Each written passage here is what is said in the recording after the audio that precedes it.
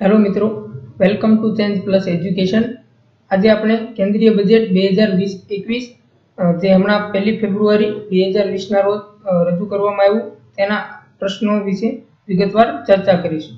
ગુજરાત સરકાર દ્વારા લેવામાં આવતી વર્ગ 3 ની પરીક્ષાઓમાં ખૂબ જ ઉપયોગી થશે। તો ચાલો મિત્રો ચાલુ કરીએ।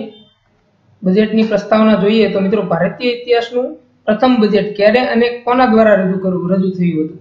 મિત્રો ભારતીય ઇતિહાસનું પ્રથમ બજેટ બ્રિટિશ સરકાર દ્વારા 18 ફેબ્રુઆરી 1860 ના રોજ જેમ્સ વિલ્સન દ્વારા રજૂ કરવામાં આવ્યું હતું। મિત્રો ખાસ અગત્યનો પ્રશ્ન છે। જેમ્સ વિલ્સન ઇન્ડિયન કાઉન્સિલના નાણાકીય સદસ્ય હતા। નેક્સ્ટ, સ્વતંત્ર ભારતનું પહેલું બજેટ કોને અને ક્યારે રજૂ કર્યું હતું? મિત્રો ખાસ યાદ રાખજો, ભારતીય ઇતિહાસનું પ્રથમ બજેટ પૂછે તો 18 ફેબ્રુઆરી 1860 જેમ્સ વિલ્સન અને સ્વતંત્ર ભારતનું પહેલું બજેટ પૂછે તો 26મી નવેમ્બર 1947 માં તત્કાલીન નાણામંત્રી સળમુખમ ચેટ્ટીએ રજૂ કર્યું હતું। આગળનો પ્રશ્ન, સૌથી વધુ વખત બજેટ રજૂ કરનાર નાણામંત્રી કોણ હતા? મિત્રો જવાબ છે મોરારજીભાઈ દેસાઈ। ને ભારતીય સંવિધાનમાં કયો અનુચ્છેદ બજેટ સંબંધિત છે? અનુચ્છેદ 112 એ બજેટ સંબંધિત છે। આગળનો પ્રશ્ન, કેન્દ્રીય બજેટ રજૂ કરવા વાળા દેશના પ્રથમ પ્રધાનમંત્રી કોણ હતા? મિત્રો કેન્દ્રીય બજેટ રજૂ કરવા વાળા દેશના પ્રથમ પ્રધાનમંત્રી જવાહરલાલ નહેરુ હતા। બજેટનો સંવિધાનમાં કયા નામથી ઉલ્લેખ કરવામાં આવ્યો છે? મિત્રો બજેટનો આપણા સંવિધાનમાં વાર્ષિક નાણાં વિવરણ તરીકે ઉલ્લેખ કરવામાં આવ્યો છે। જવાબ છે વાર્ષિક નાણાં વિવરણ।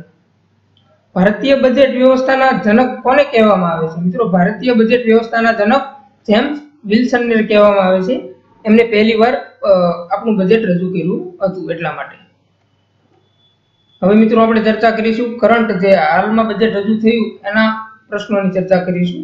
તો સ્ટાર્ટ કરીએ। પ્રશ્ન 1, બજેટ 2020-21 કઈ તારીખે રજૂ કર્યું? મિત્રો જવાબ છે 1 ફેબ્રુઆરી 2020 ના રોજ બજેટ રજૂ કરવામાં આવ્યું।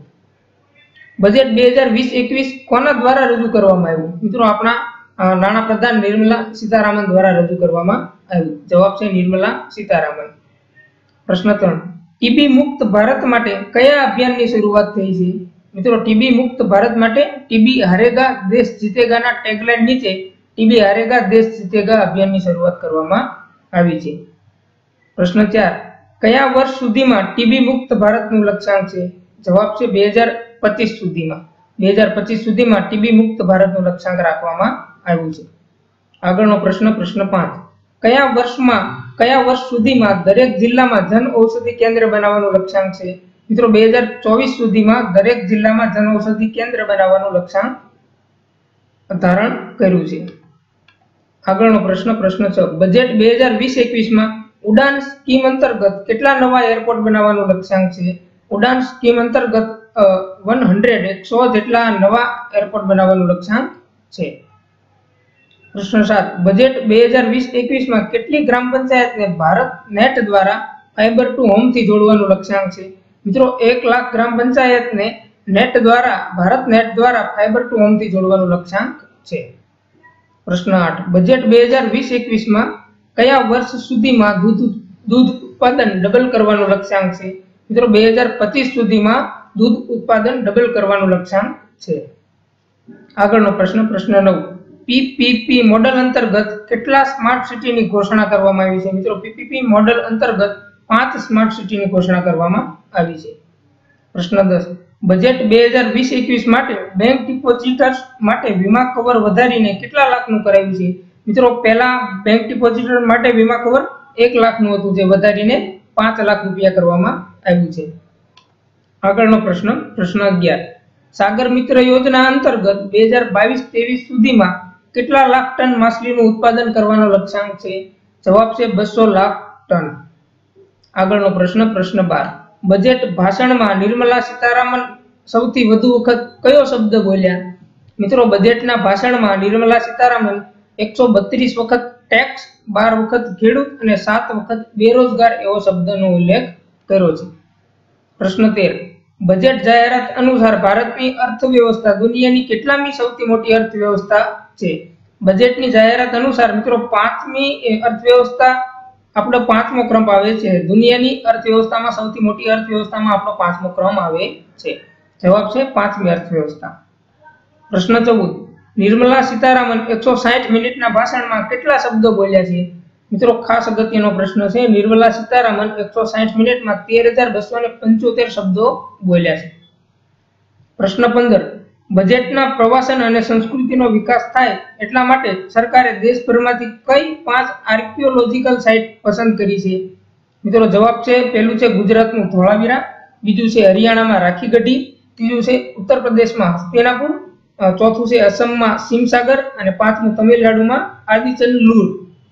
બરાબર, પાંચમું તમિલનાડુમાં આદિચનલુર। આગળનો પ્રશ્ન સ્વચ્છ ભારત મિશન અંતર્ગત કેટલું બજેટ રાખવામાં આવ્યું છે? મિત્રો 12,300 કરોડનું બજેટ રાખવામાં આવ્યું છે।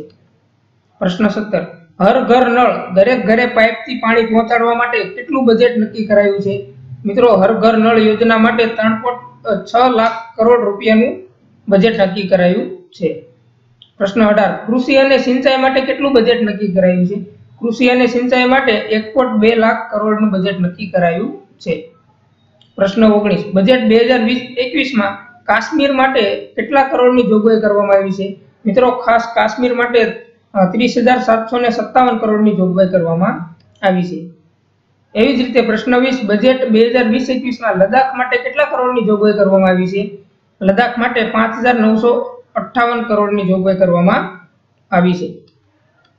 આગળનો પ્રશ્ન 21 ટુરિઝમ માટે કેટલા કરોડની ફાળવણી કરવામાં આવી છે? મિત્રો ટુરિઝમ માટે 2500 કરોડની ફાળવણી કરવામાં આવી છે। હેલ્થ સેક્ટર માટે કેટલું બજેટ રખાયું છે? મિત્રો હેલ્થ સેક્ટર માટે 69,000 કરોડનું બજેટ રખાયું છે। શિક્ષણ માટે 99,300 કરોડનું બજેટ રખાયું છે। પ્રશ્ન 24 વરિષ્ઠ નાગરિકો અને દિવ્યાંગો માટે 9,500 કરોડનું બજેટ નક્કી કરાયું છે। પ્રશ્ન 25 મહિલા કેન્દ્રિત યોજનાઓ માટે 28,600 કરોડનું બજેટ નક્કી કરાયું છે। મહિલાઓના વિકાસ માટે 28,600 કરોડનું બજેટ નક્કી કરાયું છે। આગળનો પ્રશ્ન 26 પર્યાવરણ સંરક્ષણ માટે 4400 કરોડનું બજેટ નક્કી કરાયું છે। એસસી અને ઓબીસીના વિકાસ માટે 8,500 કરોડનું બજેટ નક્કી કરાયું છે। પ્રશ્ન 28 દેશમાં શિક્ષણને વધારવા માટે શેની સ્થાપના કરવામાં આવશે? મિત્રો દેશમાં શિક્ષણને વધારવા માટે સ્ટડી ઇન ઇન્ડિયા કાર્યક્રમની સ્થાપના કરવામાં આવશે। પ્રશ્ન 29 કયા વર્ષથી બજેટ ફેબ્રુઆરીમાં છેલ્લા કાર્ય દિવસના બદલે પહેલા કાર્ય દિવસ પર રજૂ કરવામાં આવ્યું?